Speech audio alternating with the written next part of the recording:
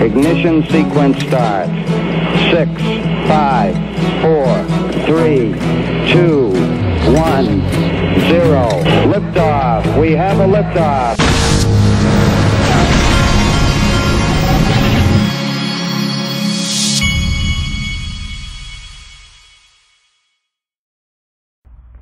Hey everybody, this is the Digital Asset Investor, and I'm going to tell you a funny story.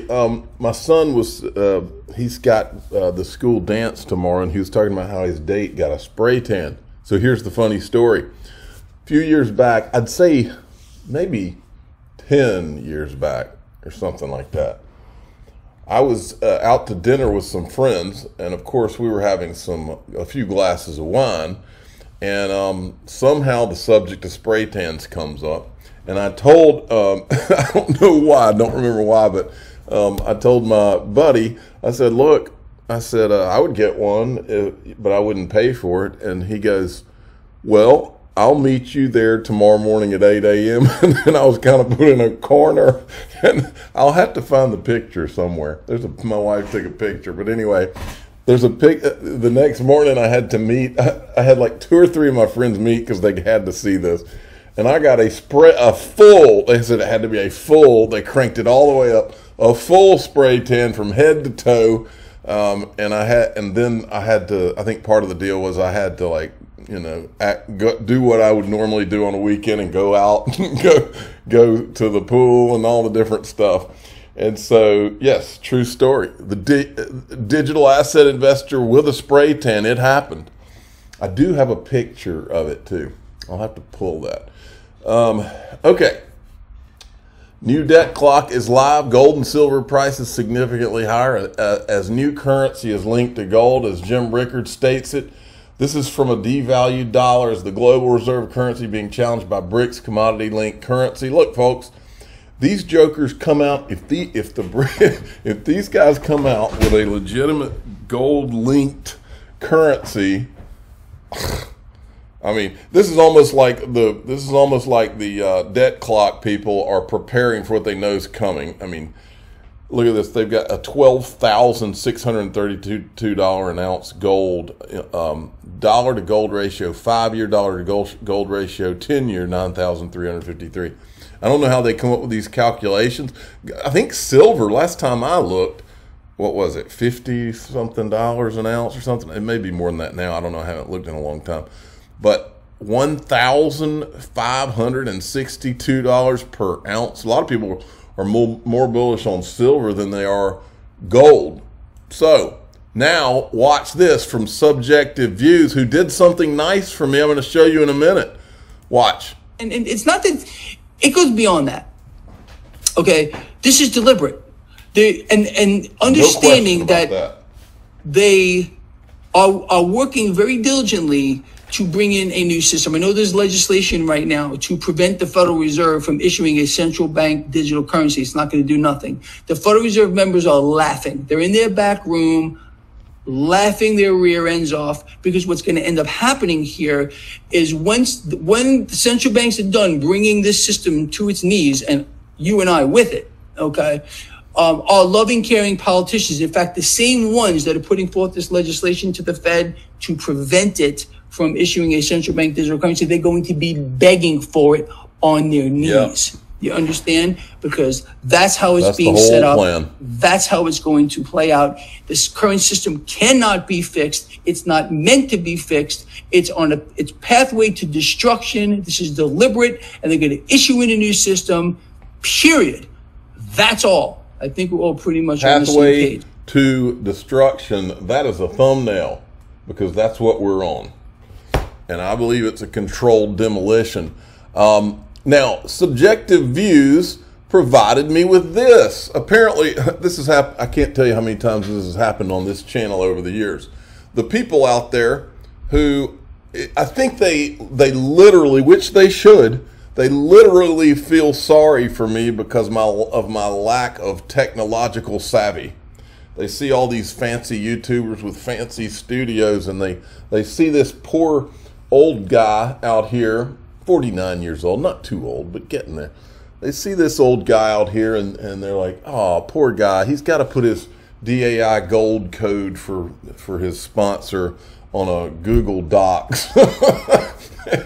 Hey, and I'd feel sorry for me too. So I appreciate it. Subjective Views literally put this little graphic together for me, put the Miles Franklin logo on there, put Miles Franklin Precious Metals on there, put code DAI Gold that you got to use if you want to go to, email or call them and get the best prices.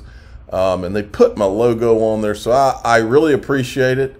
Here's what it looks like. And now we're in Google Docs, but we've got ourselves an actual graphic that looks good. Stuart Alderati had a problem with this. Let's play it again. The securities laws apply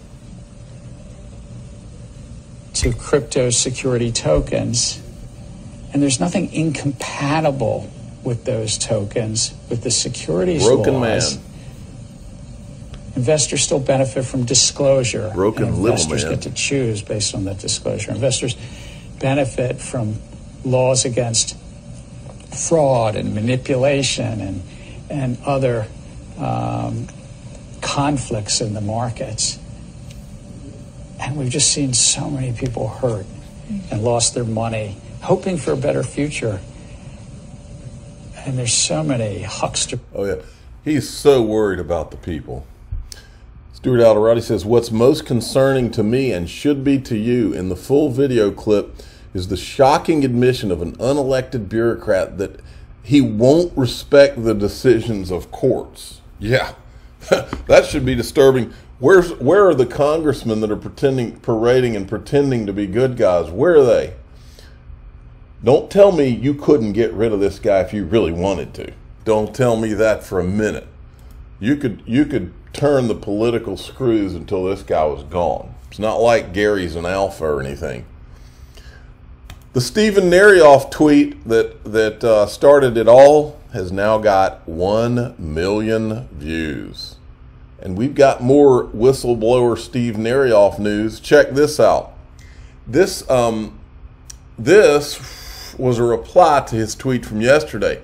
This guy says, where the hell have you been, man? I'm glad you're here finally, but damn, sure took your time. Hashtag ETHgate. I got here as soon as I could. Turns out I thought I was helping some people create a better world who repaid me by trying to imprison me for 4 years to bury their sins with a little help from their 3-letter friends. They never thought I'd be back. And he puts the graphic, no one has ever escaped. Now, and I told him, I said, now you have a pissed off army to help you out. Game on. And there's Mr. Huber has an interesting, interesting comment, which I agree with, by the way. If there really are 3-letter agencies involved, which I always believed, how can we trust you? I can't say why, but it somehow feels like you could profit so much more by playing us than supporting us. We have no insider knowledge like you have. I really want to believe you trust me. And I agree. Look, trust but verify. Because, look, these people have unlimited power. They can throw him in a van and threaten him and do all kinds of things. All kinds of crazy things that, from what I've read. And all kinds of threats to the point that he and his attorney could easily say, okay, we'll work for you, and in return, you give us X, Y, and Z. I mean, you could totally, if there was enough on the line, you could totally see how something like that would be done. But we will give him the benefit of the doubt, but we will trust but verify. If it is something like that, there's a lot of smart people out here, and it'll be figured out. Don't you worry. John Deaton says, stay tuned. Now, by the way, I'm not saying that that's what it is, okay?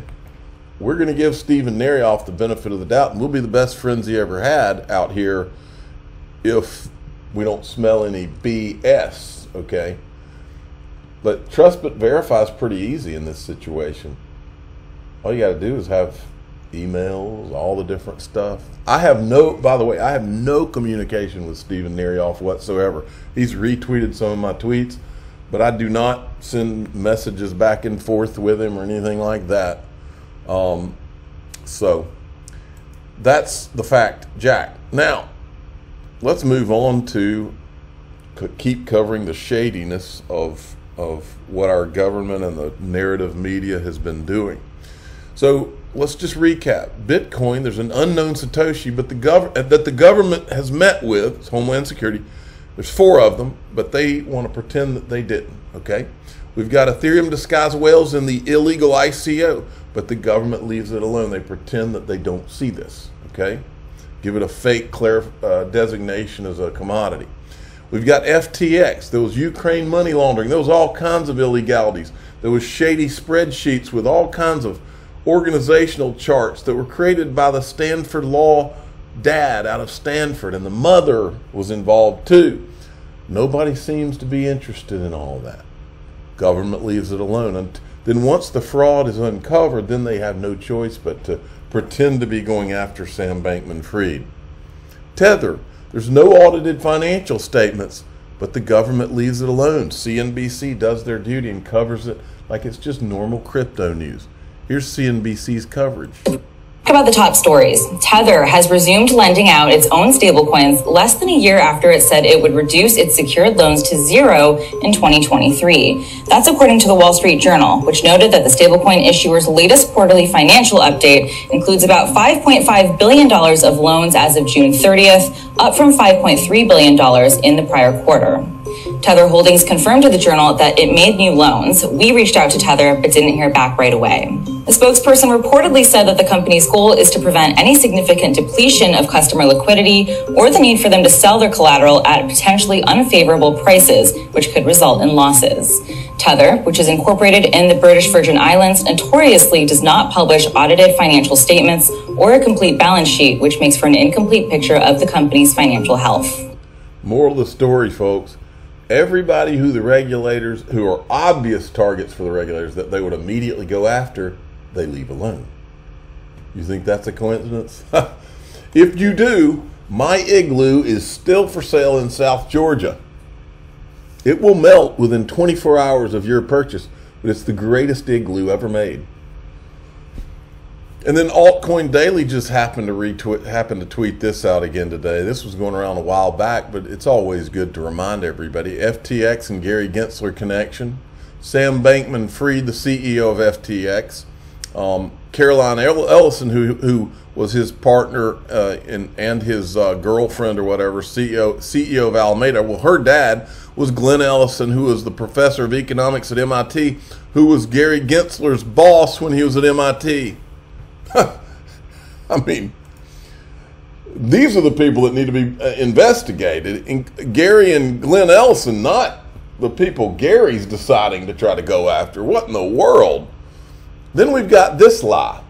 Grayscale's trying to get an Ethereum ETF now, okay? And I said, hey, Grayscale, they must not have told you. XRP is the only digital asset with legal clarity. You may want to ditch that Ethereum idea. After all, the SEC won't even mention the Hinman speech or the fake decentralization prong of the Howey test that he and his friends made up to give the false appearance of regulatory clarity for the last few years. When XRP ETF? When relist the XRP trust, which they had before the lawsuit? What's really going on here? Grayscale has filed to launch a new Ether futures ETF after it abandoned plans for a similar fund back in May at the height of the SEC crackdown on crypto. The move follows a wave of other applications from asset managers for ETFs that track Ether futures, according to the Wall Street Journal, which added that an Ether futures ETF has yet to be approved. Last month, Grayscale won its lawsuit against the SEC in regards to its spot Bitcoin ETF application. Now, Grayscale also offers an Ethereum trust investment vehicle. Okay, this is pretty. I saw this going around, and I thought that it was pretty good. Many of you may not remember Matthew Mellon. He died of a apparent drug overdose, and he was like one of the largest. He had $1 billion in XRP at one time. The story goes that his XRP was lost, which I don't believe, by the way. I think that his XRP is spread out around the world on probably, I don't know about Ledger Nano S's, but some kind of hard wallet or wallet of some sort, maybe paper, who knows. I read an article one time that said that he had put his XRP in, I can't remember if it was hard wallets or the codes in places and spread it out around the world. Somebody like that obviously is sophisticated enough to have a plan in place when they die for it, okay? Crypto is scary and dark. It's anti-American, says Melon54. I'm pro-America, pro-business, and pro-bank. That's why I met with Ripple. I've always felt like somewhere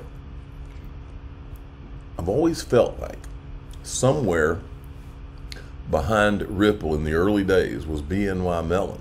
I've also always felt like somewhere behind PolySign in the early days, well, I haven't felt it, I know it. I mean, there's BNY Mellon, like long-time executives at PolySign that were BNY Mellon, like long-time BNY Mellon executives. So, but this is kind of why I came to this party, folks, because when I discovered crypto, I wasn't a teenager. I was old enough and had been around long enough to know that you're not going to replace the banks, you're not going to replace the powerful. So anything crypto related that was working with them out of the gate is who I wanted to be affiliated with, and that's what Ripple did. Now, I'm going to save this for later. I've already gone over. I'll get into that. I'm the digital asset investor. I'm not an investment advisor. This is for entertainment purposes only. Please subscribe, hit the like button, tell your friends and family that I always felt that the Mellon guy, the Matthew Mellon guy, knew what was up. Thanks for listening.